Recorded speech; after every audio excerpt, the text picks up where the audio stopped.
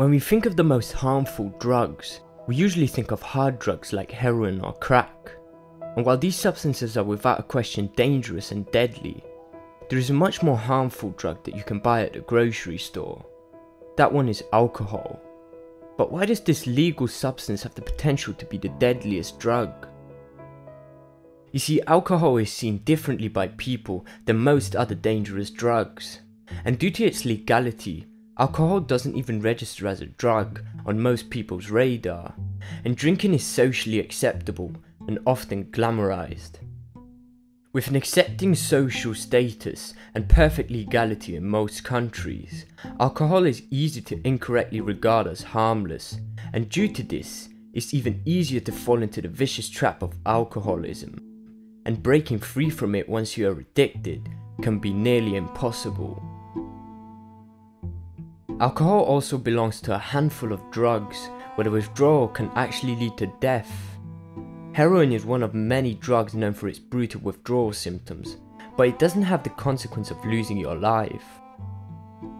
More people enter treatment facilities for alcohol abuse than any other drug, and only about 18% of recovering alcoholics can abstain from drinking a year later.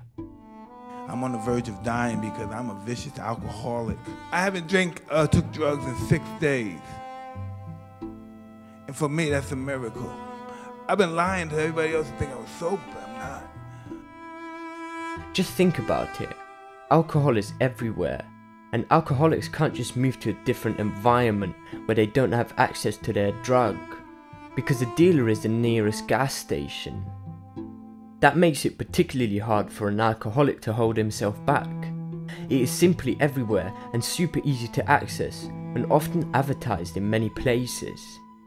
That's a big reason why alcohol is the third leading preventable cause of death in the US, and is reported to cause around 88,000 deaths a year in the US alone. That's more than all other drugs combined, which cause around 30,000 deaths. But the social and legal status are by far not the worst part about alcohol. It's the effect it has on your body, and how even a small amount of it will cause permanent, irreversible damage to your brain and body. If we had to make a bad drug legal, the worst choice was alcohol. It's definitely the case. Alcohol is around 3 times as harmful as cocaine or tobacco, and according to a study released in 2010 by a group of British scientists, alcohol was rated the most harmful drug overall. Alcohol directly causes a variety of diseases and is a direct cause of 7 forms of cancer. A study published in the journal Addiction provided evidence that alcohol is a direct cause of breast, liver, colon, and other types of cancer. Alcohol also causes fatty liver disease, cirrhosis of the liver, and alcohol hepatitis. These conditions can kill drinkers slowly and over many years. But why does alcohol feel good when we have a drink? And what causes people to want to have more and more, sometimes even ending in the person blacking out? I used to go down there and study the effects of alcohol on green monkeys, which 5% of whom would drink to coma on first exposure. You see, after your first drink, alcohol will make you feel good. It will activate your mood circuitries, making them hyperactive, causing an increase in mood and energy. But that's only for a short amount of time, before you begin to fall into a depressive state, causing you to keep drinking to chase that initial feeling. But as you keep drinking, serotonin levels and the activities of your mood circuits really start to drop.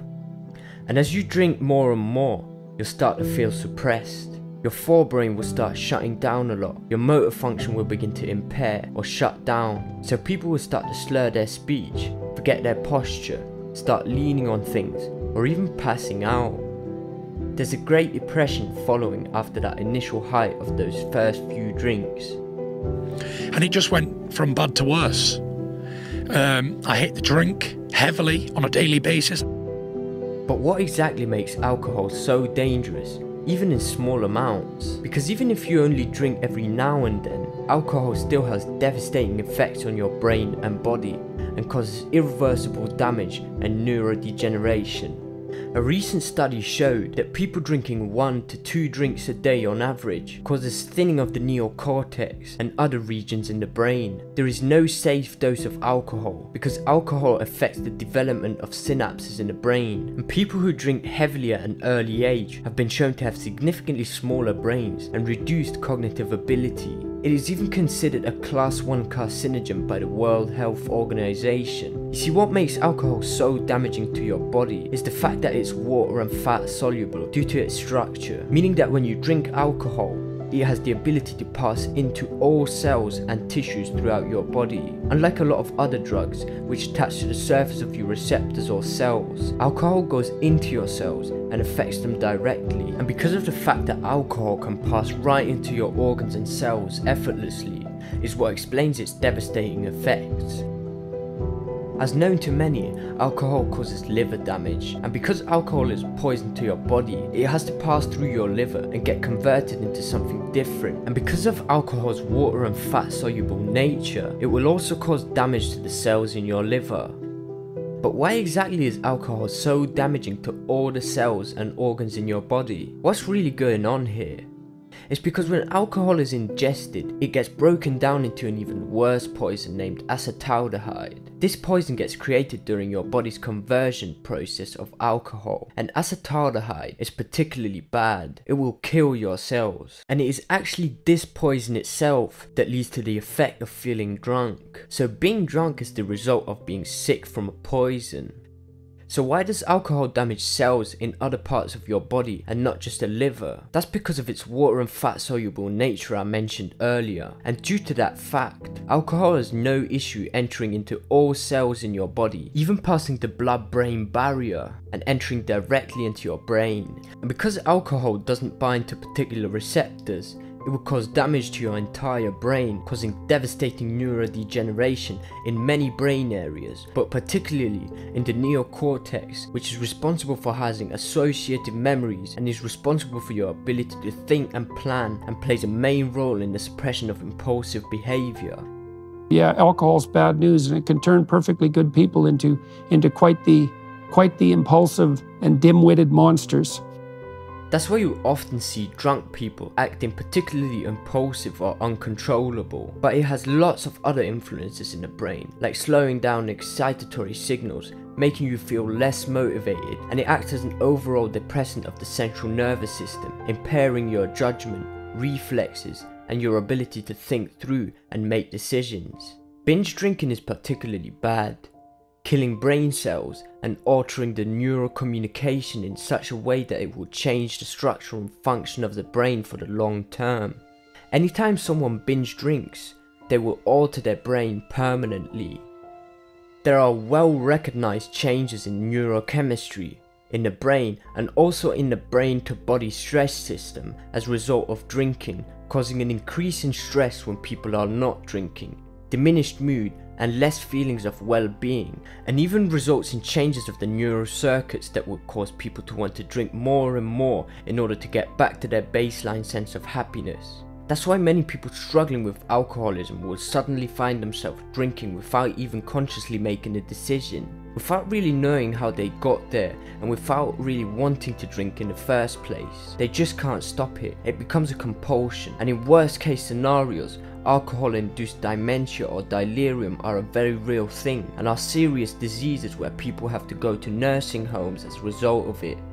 Alcohol will also have devastating effects on the part of your brain responsible for memory formation and storage. That's why people who drink will quite often forget the events of a night out. But these effects are not only true in the short term. In people that drink regularly, there are changes in specific circuits responsible for habitual and impulsive behavior. So even if you drink once a week consistently, like on weekends for instance, you will still experience changes in the brain that will result in more habitual and impulsive behavior, even outside the times when you are drinking. But not just your brain is in danger from alcohol. Because of its water and fat soluble nature, alcohol is the most widely active substance across your body. It will act on proteins in every active system of your body, not just the brain, but on your liver, kidneys, heart, You name it, it acts there. It's a pharmacological bomb because it indiscriminately alters the function of proteins in cells all around your body and causes mental health issues like depression and anxiety. And those are just the effects alcohol has on your brain and body, but naturally that will lead to negative behavior in society. Alcohol will exaggerate negative emotions in your life and is known for making people more aggressive, leading to many abusive relationships and broken families.